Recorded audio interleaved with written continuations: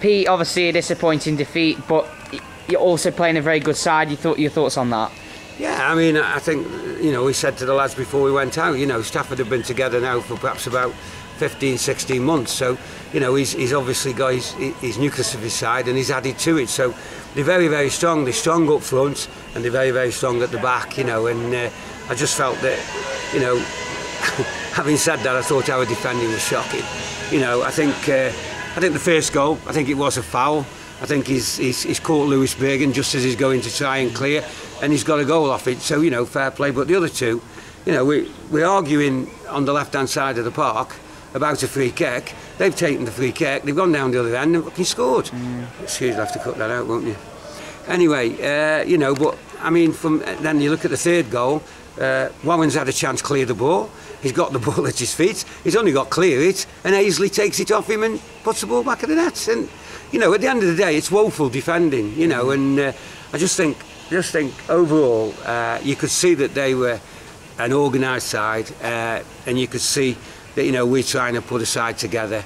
I thought when Kinsey come on the last 15 minutes, I thought he did a job. I didn't think we kept the ball up top easy enough. And when Kins come on, I thought we got hold of the ball. But overall, decision making, Jack Sherritt goes down the line, gets in a good area and decides shoot when there's 3 or 4 people in the box. Just rolls the ball in the box, we score a goal. And it's just decision making. But, he's a young kid, he's got to learn. And, I just said to Warren in there, he nearly gave a penalty away.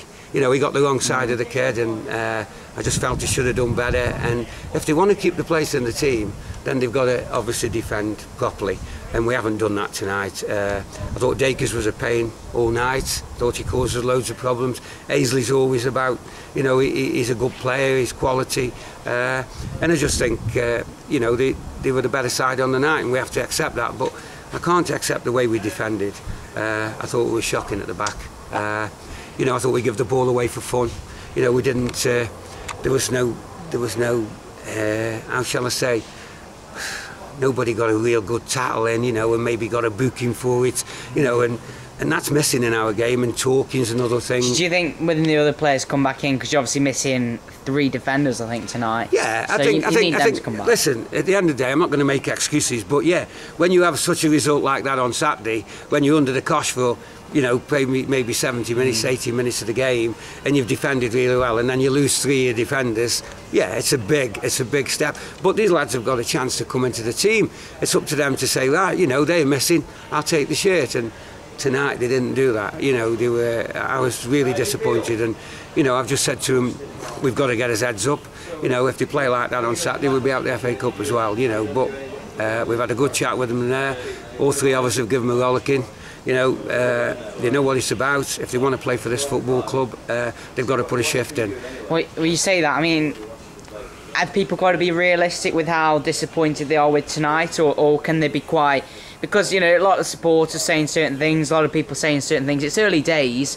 You've got to give it time, and you say you don't think until the end of September. I'm not going to agree with what the supporters say. They've got an opinion. At the end of the day, it's about what me, Kins and Buck think. At the end of the day, everybody's got an opinion. You lose the game, you win the game 1-0, and you're the best team in the world. You lose the game 3-0, you're the worst team in the world. So that's how Speckies look at it. But tonight, we were poor, we were woeful. And yeah, I'll apologise to the spectators for that display tonight. But from our point of view, we've got to look at it, and maybe we need to move a couple of players on that perhaps think they're better than what they are, and maybe we need to bring a few players in. So that's the reality of it, but I'll still say we're only 4 games into the season, and 4 games into the season isn't enough really to see what you've got.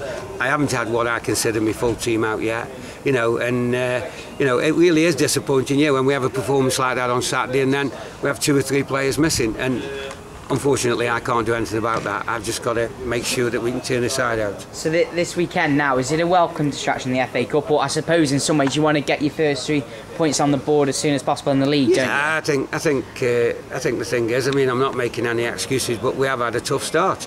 We've had a tough start from my point of view. I think we should have beat Gould. Okay, we didn't beat Goole. You know, Chasetown was a tough game. Colville was a tough game. Stafford Rangers is a tough game. We've got an FA Cup game. Then we've got another tough game on Monday against Newcastle Town. So, but you know, for me, Saturday's game can't come quick enough. And if we can put a win under the belt, then obviously it'll give them confidence for Monday.